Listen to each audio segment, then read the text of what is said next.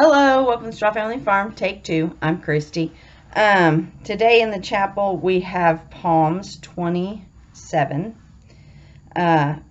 Some trust in chariots and some in horses, but we will remember the name of the Lord our God.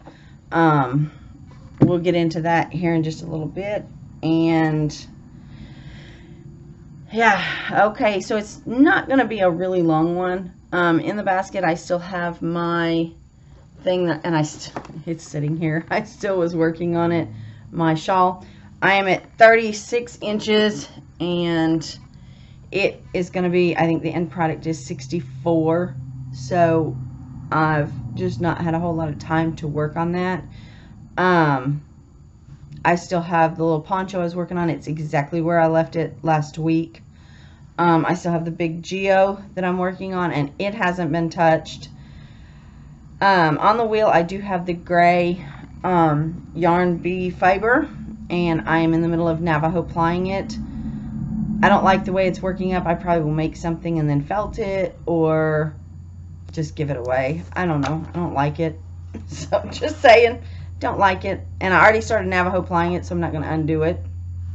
So for those of you who don't know, Navajo ply is a way to take a single ply and you don't have to have more than one bobbin. You just ply it and it makes a 3-ply. So I don't have anything in the pots, nothing in the fields. I put the strawberries in that thing, let it rain on them, and so far I haven't seen anything sprout. I just bought some cheap ones. They're like $5.99 for 10 of them. So if they take, they take. I don't know. So no in the fields. Our biggest update is RJ's World in the farmhouse. So Coop had her surgery, and let's just back up. Star is doing amazing. She, if you remember back, I don't know, 3 weeks ago maybe, she cut her leg open, and it is now healed. She's doing good. RJ's back taking her to some rope-ins. She's not 100%. So RJ is getting her there, but at rodeos, him and another gentleman, he's been borrowing Glenn. I don't know if you've heard me talk about Glenn, but Glenn's a good guy. He is one of the few on the rodeo circuit that has my phone number, and he knows all of RJ's breathing history and his medical stuff, and he knows to call me first. So yeah. Anyway, Glenn is letting him use his horse at the circuit rodeos because Star isn't good enough, and Coop had her surgery. Now, I prayed for steady hands the entire time, and I think it came out okay. So she went in for her surgery. They did it standing up. I didn't like anesthetic, so I wanted it done standing up if at all possible. He took out the mass, and it was bigger than what he thought, and there was more capillaries that were holding on the little fingers that I talked about. So he had to take a pretty good sized chunk of skin that he could not get it untangled from. So he put in a drain tube, and to keep it draining, he perforated the skin and loosened the skin around the wound, and then he perforated it, making lots of little holes so that it would stretch. Then he stretched it around the drain tube and stitched it up, and it has been right at 1 week now since she had the surgery, and it's holding. The biggest problem is that if she if it didn't hold, then it would prolong the healing time, and if it didn't hold, everything was going to rot away. They'd have to go in, cut it away, clean it up, and then we would have to do the water drenches, and we've done that in the past when she had a wound. So she sliced her leg, had to go to the vet, and then we had to water it last time. So but it would prolong the healing time. As of today, this morning, I called and checked on RJ and everything, and he said it looked really good. So the key to this is to keep the ointment on it and keep it pliable so that it will actually heal over and heal, you know, or stretch over and heal. 1 week from today, she'll go back and have the vet look at it, possibly take the drain tube out, remove the stitches, if everything looks good. So we'll know something more in the week. But we sent the mass off to get it biopsied, find out what it is. We sent it to K-State. We got the results back. Matter of fact, we were notified this morning. It is a fungus. It's some kind of fungal infection in her tissue. It was addressed the best way possible. It just kind of confirmed everything. But, yeah, there's always that but. The vet that did it said he accidentally nicked one of the capillaries.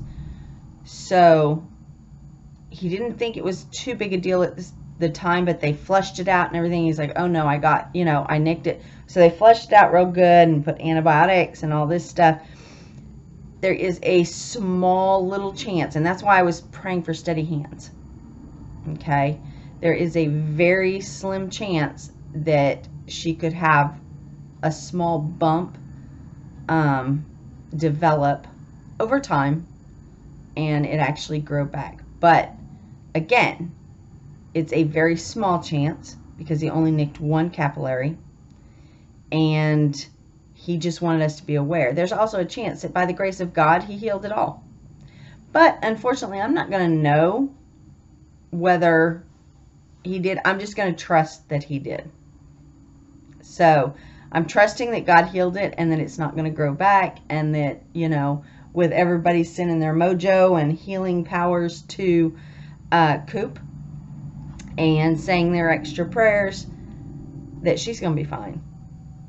So that is kind of an update on her.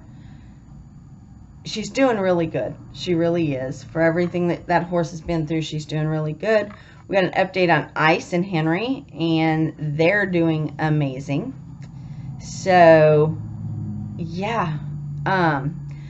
Everything else that I have been doing is sanding the walls. I've gotten 1.5 to 2 walls totally mudded and sanded. And then we put up some paint colors in corners so that we can see how it's going to look. I think we've about decided a light gray is the way to go. The cream color that roommate wanted kind of looks dingy now that you get it put on the wall, and how dingy the ceiling is and all that. So yeah, we're not real sure that we're gonna use that one, but the light gray really looks good. But honestly guys, that and then work has been kind of hectic because we've had people out with dental surgeries. We had one out with a family vacation. Yesterday was my only day off, and I have to go in here in a little bit. So yeah, it's one of those weeks. So I haven't had a lot of time to do a whole lot, but I did want to pop on here, update you on Coop, and just let you know that I haven't forgotten anybody. Oh, all the mail went out too, so if you want a prize, yeah. And I don't know what the prize is going to be yet, but if you're a spinner, be thinking about how you like to ply. I'm going to find something of a spinning fiber, and it will be probably posted next week. I'll find something by next week. I just need to get it done. Other than that, it's just been stupid stuff like that. You know, just a continuation of last week. And our biggest concern, of course, is Coop. My job is going okay, other than just being busy and covering a lot of people's shifts that normally don't have to be covered. Been working a lot.